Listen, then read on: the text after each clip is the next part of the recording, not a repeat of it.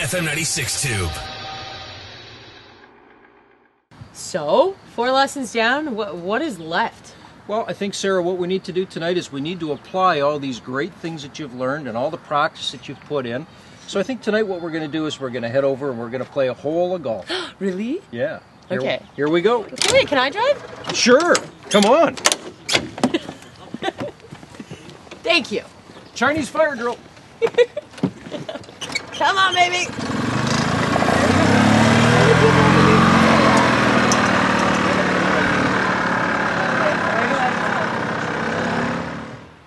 All right, so here we are at the first tee at East Park, and we're going to head up here to the what we call the tee box, and we have a set of tee blocks up here, the red blocks. That's where we're going to tee off from. You can tee up your ball anywhere on the imaginary line that is between the red blocks or 2 club lengths behind, but you can't tee up in front. Right, so Sarah, the object here is to hit this ball, and we want to take it down to the hole over here. You can see where the green is and where the flag is. We want to get this ball from this point right here into that hole in as few strokes as we possibly can. Exact same setup as over on the driving range. Exactly. So what happens is a lot of times when we get on the golf course, we get so caught up with all the distractions around us, like I have to shoot par, okay? Look at the trees and oh my goodness, there's people watching and all that type of thing. We get distracted from the task at hand, which is to do exactly what you were doing on the range, which is to make a nice easy swing and just hit the ball. Look at that! What a lovely shot! Was that a lovely shot? That was tremendous. All right, Sarah, I feel better now that I'm driving. I've heard that before.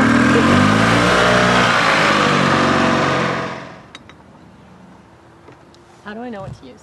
No. Well, you know what, Sarah? You've hit a very good shot here, and your ball has come to rest in just a little bit deeper grass. So what we're going to do, I'm going to suggest that you use a 7-iron here, okay? Let me see if I can find it.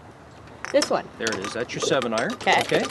And why are we choosing the 7-iron? Because it's going to get the ball up in the air a little bit, and because it's got a little bit more loft to it, and loft is the angle at which the club comes off the ground. Yeah. The leading edge of the club is a little sharper, and it makes it easier to get through the grass than it would be if you were trying to use a 3-wood or your hybrid. Okay, again, a couple of practice swings, because with this you're going to want to get a feel for going through the grass, because the grass will stop your club if you don't swing through. It's so different with the grass. Beautiful. Way to go. When we go to hit this shot, you're close enough to the green that if you took a full shot and made really good contact, you would hit the ball way too far.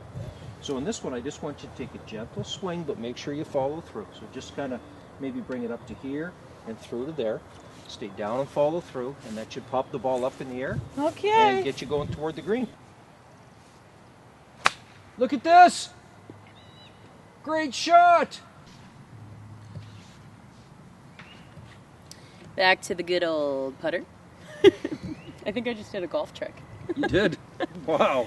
So we're on a downhill here. Yes. So I don't need to putt very hard. Absolutely. And we need to factor in a little bit of the slope here too, because you can see the green is higher at the back of the green and it slopes toward the front. So that means the ball is going to curve to the right as you hit it. So I want to hit it a little to the left. You want to aim to the left. So you know what? We can see. You see where that mark is in the green? Almost looks like a footprint. Mm-hmm. I think if you aim just a little bit to the left of that spot, so hit it out here and then just let it. It'll just what we do call break down to the hole. Just be gentle with it. Okay.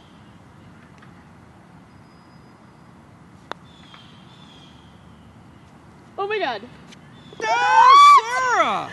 How about that? Did that just happen? That just happened. Did that just happen?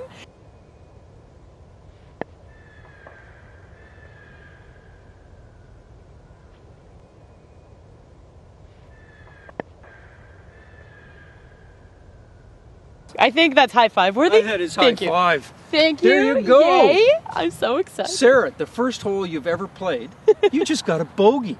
Oh my God, I think that means I have a good teacher. Oh, I think I have a great student. There you go. Thanks, Congratulations. Dave.